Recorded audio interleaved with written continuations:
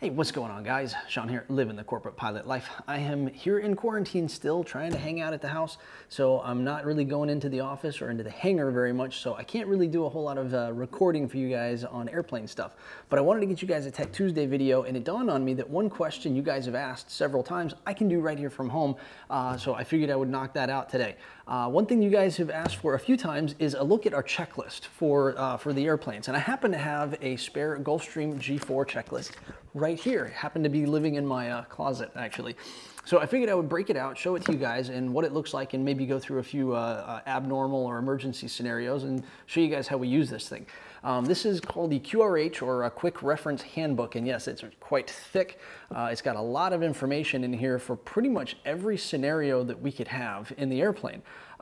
So yeah, and actually on the back of it, if you notice, if you go to the very back, it's clear, it takes you right to the emergency airplane evacuation. So if we were to have an emergency evacuation on the runway, we have, you know, a fire on the runway or something, we need to get out quickly, all we got to do is grab this thing, flip it over, and you read it right down here.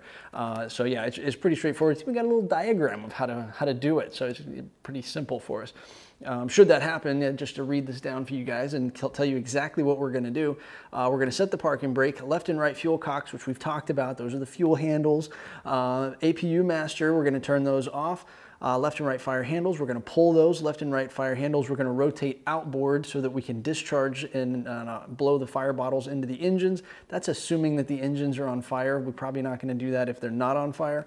Cabin pressurization control, we're going to go to manual. That's up above on the overhead panel. Outflow valve, we're going to switch that. We're going to turn that knob all the way to full open. That's going to depressurize the airplane so that we can get out if we have to, at the emergency exits especially. Batteries 1 and 2, turn those off. Passenger and crew evacuate immediately. And again, it gives you a little diagram here, if you guys can see that, of the airplane and how to do the emergency evacuation. So it's pretty straightforward. It does give you an AFM escape routes plan reference. You can jump over to the aircraft flight manual that we can get a little more information from. Obviously, in the heat of the moment, we're not going to go switching through and trying to find that information. We're just going to use this, and we're going to bail out, and we're going to deal with it all later. But yeah, so that's that one. But the rest of this manual, to give you guys a quick briefing on how this thing works, this front section right here. Let me open it up here. This front section is all white tabs. This is all the normal operation stuff. This is the stuff that we're going to use on a daily basis for actually running the airplane in normal ops. Now you guys may say, wow, you're going to get this whole big checklist out just to do normal ops.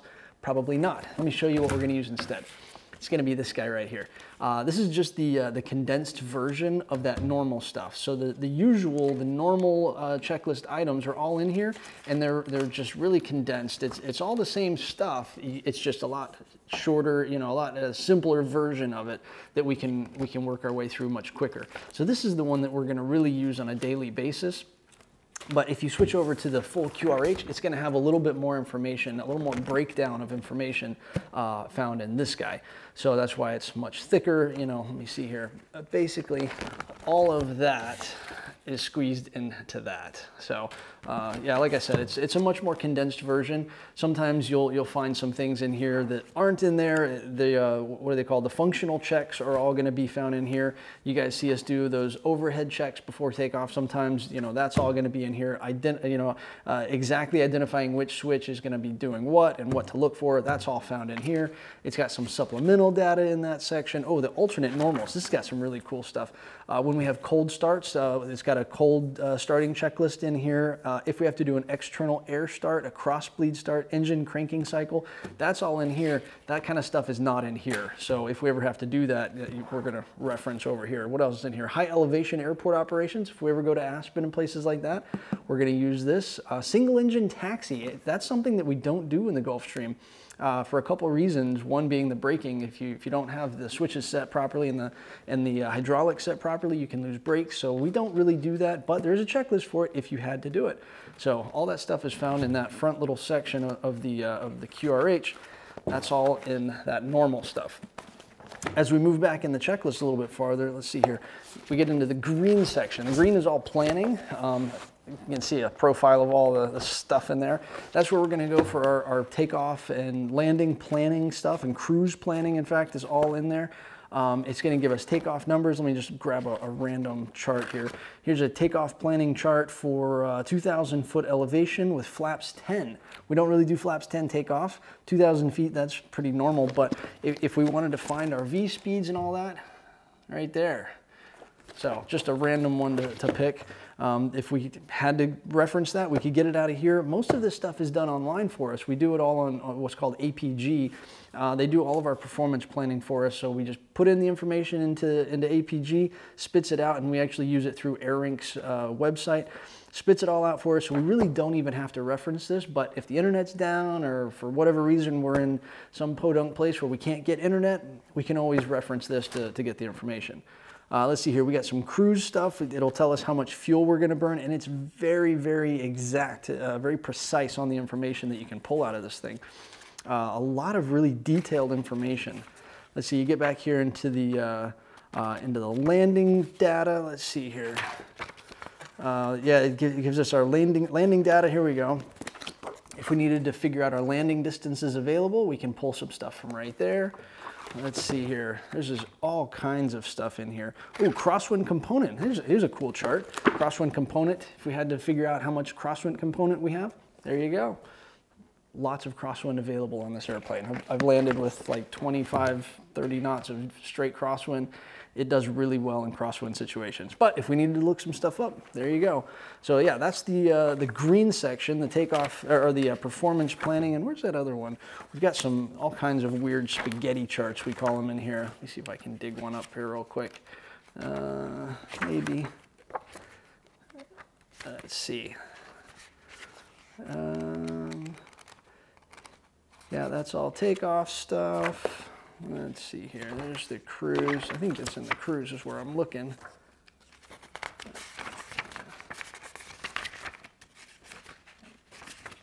No. There we go, that's what I'm looking for.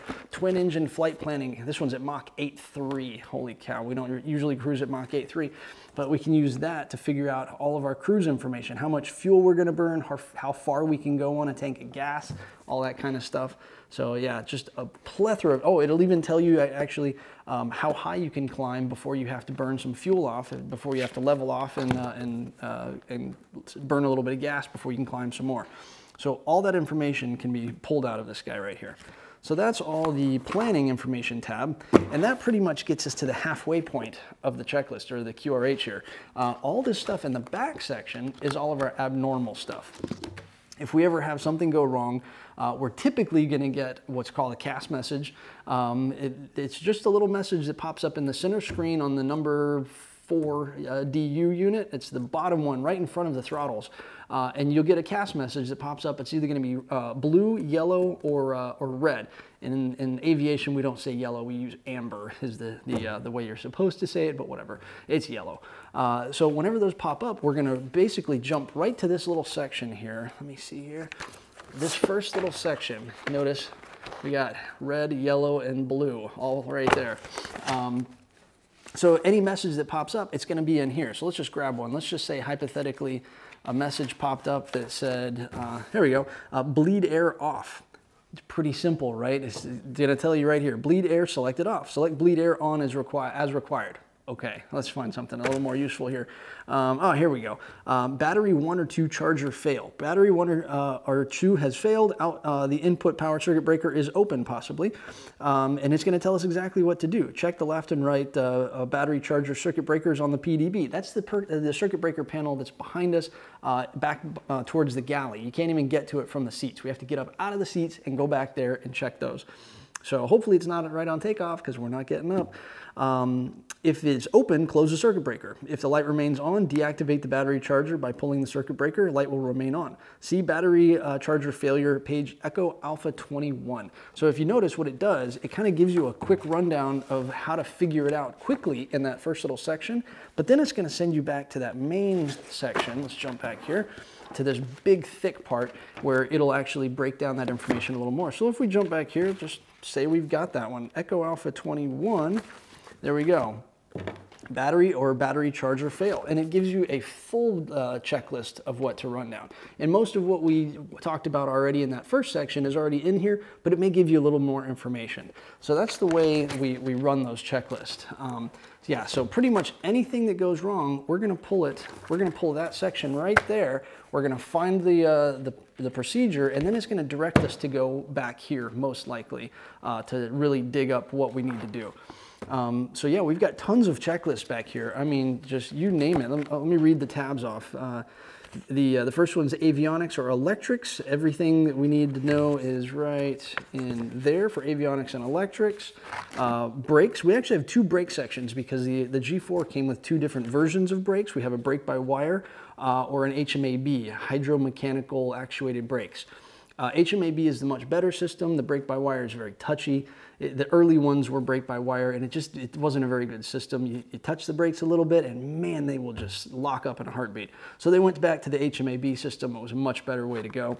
Now that they've developed a little better brake-by-wire system, I think the G650 went to a brake-by-wire. I think the G5 is still HMAB. I could be wrong on that. So yeah, we've got two different brake system checklists areas. Then we can go into engine failure stuff and all kinds of engine failure, not just the engine stops. It's all kinds of stuff. Let's see. Thrust reverse unlocked or deployed in flight. That's a bad one. If you get a thrust reverser deployed in flight, that's a bad scenario. You pretty much got to shut that engine down quickly because, yeah, all that thrust is trying to slow you down, and it's going to go bad. It talks about single engine landing procedures, single engine go around procedures, all this kind of stuff is all in here. And air relights, if you shut one down or if you have one fail, you can relight the engine. It walks you through exactly how to do that stuff. We've got fire, a big section on fire, what to do, flight controls and autopilot stuff, fuel and hydraulics, landing gear, pneumatics, and then a whole bunch of miscellaneous stuff. And then back here in the back, we've got this big supplemental procedures and data. And a large portion of this is every circuit breaker in the airplane. It tells you what it is, where it is, and what's connected to it. So if you ever have to find a certain circuit breaker, you can go back here, figure it out real easy. So yeah, that's the checklist. It's a plethora of information can be found in this thing. But let me just grab one, a random checklist here, and see what it is, and maybe we'll walk through one. Let's see here. Ooh, here we go. Immovable flight controls. If you ever have to have an immovable flight control scenario, it will tell you exactly what to do. Rudder control for the yaw, flight power shutoff handle. Do not pull unless coupled with a single engine emergency. So as long as you're dual engine, if you lose rudder control, just leave it alone. Is what it's telling you, which is kind of weird, but okay. Aileron, if you can't roll the airplane, your ailerons are frozen up, that's where it's going to tell you to pull the power shutoff handle. And that one basically shuts off all hydraulics to the flight controls. This airplane, I think you guys have probably heard me say, the G4 flies like a dump truck, and that's with hydraulics. When you shut the hydraulics off to the flight controls, this airplane is a serious dump truck. It's almost impossible to fly with one person. You almost need two people turning on that airplane or pulling and pushing to fly it without hydraulics because it is just really heavy on the controls. But you know what? If they're locked up, if you have an actuator freeze and you can't move at all, it's better than nothing. So you pull the hydraulic shut off and you basically fly it that way. Same thing for the pitch. Pull the flight power shutoff handle, and then it kind of walks you down exactly how to use the trim to work the pitch in that kind of scenario. And it also talks about the flaps, because when you put the flaps down, the pitch is going to change. It's going to balloon really bad. So it actually says, let's see here, continue flight to the nearest suitable airport. This is after you've pulled the flight power shutoff handle. Select a runway that's at least 7,000 feet long and 150 feet wide. Minimize crosswind component to less than 5 knots. That's how uncontrollable this airplane is when the flight power shutoff handle has been pulled. And I shouldn't say uncontrollable. It is still controllable, but it's just very difficult to control. Let's see here. If the flight crew elects to land with flaps 20, fly the approach at VREF for 20 plus 10 knots. See Section 5 performance for landing for the performance landing distance or flaps 20 configuration. Engines do not go to high idle at flaps 20. That's a whole different scenario. It says with the GPWS flap override switch, you'll turn that on. Air start ignition to on, landing gear down. Hey, that's a good thing to do, right? Nutcracker, your guys' favorite switch. Nutcracker, we're going to test those before we land. Warn inhibit, we'll turn that on. Flap position, verify that it's at 20. And VREF, appropriate for the configuration. Landing thrust reversers deploy as needed and braking as required. Going to be plenty of that going on. So yeah, like I said, it's a very detailed, very specific type of checklist. And it's actually, again, called the QRH, Quick Reference Handbook from Gulfstream. Works really well, does a great job, lasts a long time. So yeah, hopefully you guys learned a little something about the checklist on this airplane.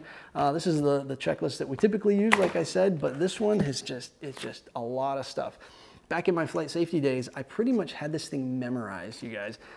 When I was in and out of that sim every day running emergencies and abnormal situations, I could quote page numbers of not every checklist, but a lot of checklists of what page to go to for all kinds of different stuff.